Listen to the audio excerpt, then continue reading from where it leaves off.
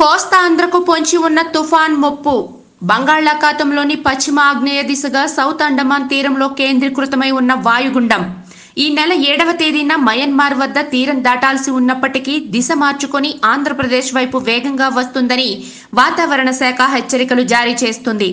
ఈ నెల 5వ తేదీన తీరం దాటే అవకాశం ఉందని వాతావరణ శాఖ తెలిపింది. దీని ప్రభావంతో రాష్ట్రంలో భారీ నుండి అతి భారీ వర్షాలు కురిసే అవకాశం ఉందని వాతావరణ శాఖ వెల్లడించింది. ఎంఫన్ గా దీనికి పేరు పెట్టడం జరిగిందని అమరావతి వాతావరణ శాఖ వెల్లడించింది.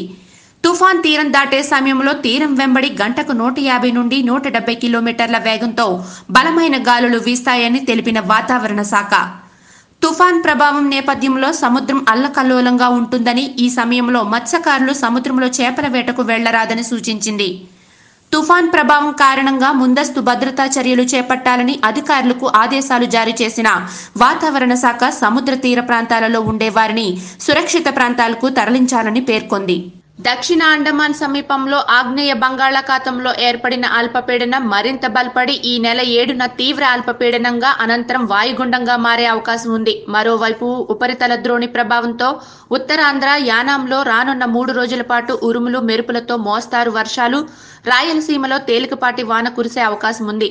రాయలసీమలో గరిష్ట ఉష్ణోగ్రత 43 డిగ్రీల వరకు నమోదవుతుందని వాతావరణ శాఖ తెలిపింది. ఉన్న చోట నుంచే ప్రపంచాన్ని చూపిస్తుంది. వార్త ఏదైనా నిజం నిర్భయంగా చెబుతుంది. నవతేజ్ టీవీ తెలుగు సబ్స్క్రైబ్ చేయండి. ప్రతి వార్త కోసం బెల్ ఐకాన్ నొక్కండి.